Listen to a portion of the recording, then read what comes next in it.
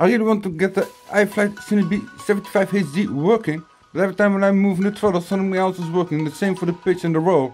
The only thing that's working correctly is the yaw. And that's what we're going to figure out how to fix today. If you keep watching, hopefully you will learn something. And if you're new and you like this, then please subscribe. Hello guys, welcome to a new episode of DIYRC. Thank you all for watching, where we are going to get the iFlight Cinebee 75HD flying in the air. I'm going to show you how to fix your throttle, yaw, pitch and roll inputs correct on Betaflight. Because at the moment when I'm moving my throttle, and let's see that in Betaflight, for that we have to connect the drone and go into Betaflight and also connect it with the battery so the receiver is active and get the right amount of power. And every time when I'm moving my throttle, the pitch is moving instead of the throttle. And when I move the pitch, the roll is moving. And when I do the roll, the throttle is moving.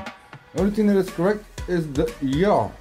But when I noticed this, I also noticed that my aux switches were not working. And that was my main concern, so that we fixed in the last episode. Because without switches you can't arm it, you can't switch from one mode to the next mode. So we went ahead and fixed that first. Now we have to fix the control inputs. And this we're gonna be doing not in Betaflight but in the radio. We do a long press and get into the radio setup. You can see we scroll down, I scroll up to get to the down side of the page. And we see the RX channel order is A, aileron, elevator, thrust and rudder. This is the way it's also set up in Betaflight. As you can see in the top corner, where we have aileron, elevator, thrust and radar. 1, 2, 3, 4, those are the channels. And that's the Futaba Frsky high-tech standard channel map. So it's all set correct, but still we have getting the wrong input. So we have set it up perfect. So the next step where we're going to fix this problem is if we go exit, so menu press, we go into the model, to the 5th page, the inputs, channel inputs. This is where we also have set the switches and activated them, and also did it in the 6th page in mixer to activate them in Betaflight.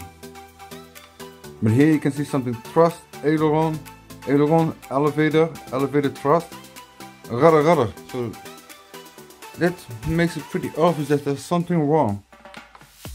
And if I move the thrust, I'm moving the pitch. And that's aileron. That's actually elevator. So, but the rudder and rudder is working. So we're gonna turn thrust into thrust and see if that works.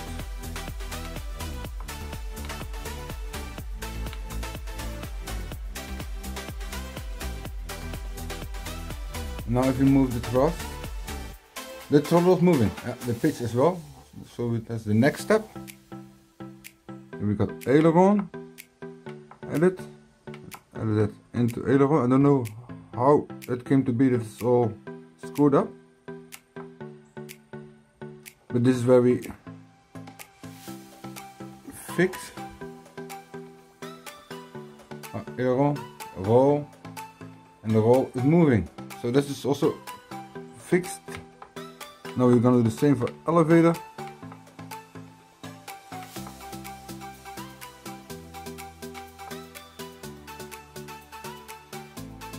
Now we check the pitch, and that's working perfectly. So one step closer to getting the Cinebee 75HD in the air. Oh, can't wait, because we already have set how to arm it. Next thing, already went to the setup, a small bit of pitch tuning. We'll be doing an overall video where we're going to all the settings of the setup. So if you're new, then please subscribe for that if you don't want to miss that, and click the notification bell. And I'm also interested to see if the drone really flies. If we get at least get it started now. Now that with the controls are ready, the switches are good, and we are looking forward to getting that Cinebee in the air. Oh, I'm turning off the radio. I just want to turn off the drone. Welcome to OpenTX. Let's connect the drone. See, connect to the receiver.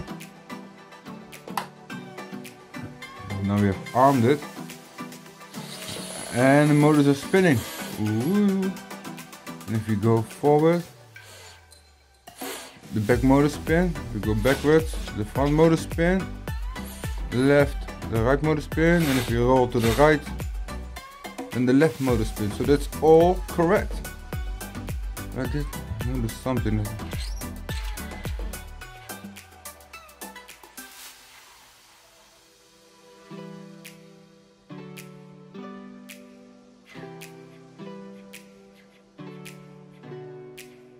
The speed of the motors are turning are not the same.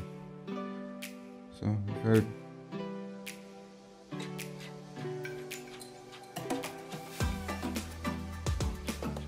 this going backwards, pitch up, and you can see the left motor spinning faster than the right motor.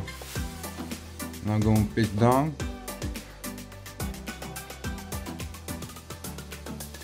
This seems to spin evenly.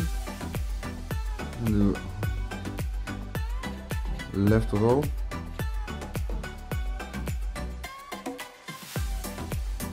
They start up evenly, but they should always start all four at the same throttle or pitch input.